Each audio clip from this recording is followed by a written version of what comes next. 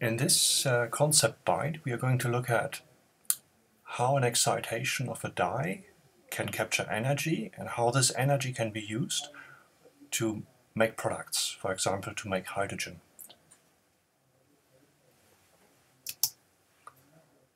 If we look at the energy levels for our dye, we can see there's a ground level S0 and excited level S1.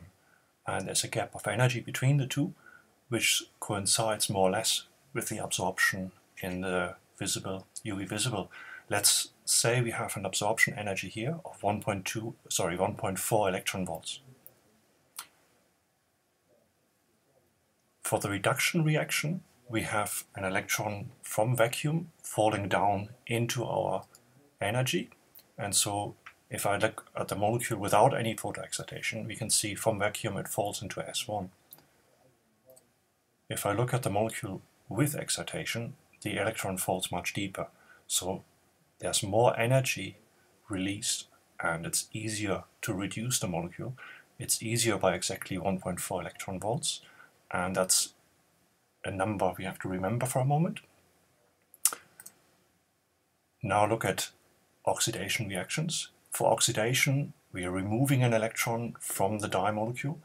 So if I take the molecule without photoexcitation on the left, removing the electron takes a certain amount of energy, which is linked to SU, the level and the ground level.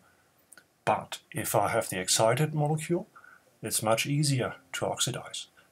So from this we can see both the reduction is easier by 1.4 electron volt and the oxidation is easier by 1.4 electron volts.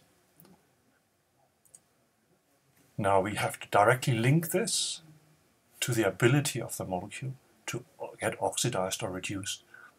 And so here an example, our dye molecule has got an oxidation potential which is at 1.1 volts on the scale of the normal hydrogen electrode, NHE. And on the molecule also has a reduction potential without photoexcitation, a reduction potential of minus 0.7 volt versus NHE. What happens if I excite the molecule? Both get easier.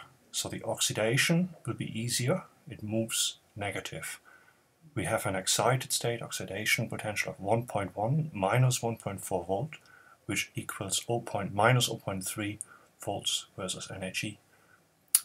The reduction is easier, so it changes from minus 0.7 and it goes, the reduced potential is minus 0.7 plus 1.4 volts is plus 0.7 volt. And so now we can compare these two voltages with the process we are interested in. So say we are reducing protons to hydrogen, that would require oxidation of the dye. Oxidation of the dye in the excited state happens at minus 0.3 volts. We know that for 1 molar acid, the reduction of protons to hydrogen will happen at 0 volts. And so therefore our reducing agent, our excited dye, is strong enough. We have minus 0.3 volts and so it will produce hydrogen.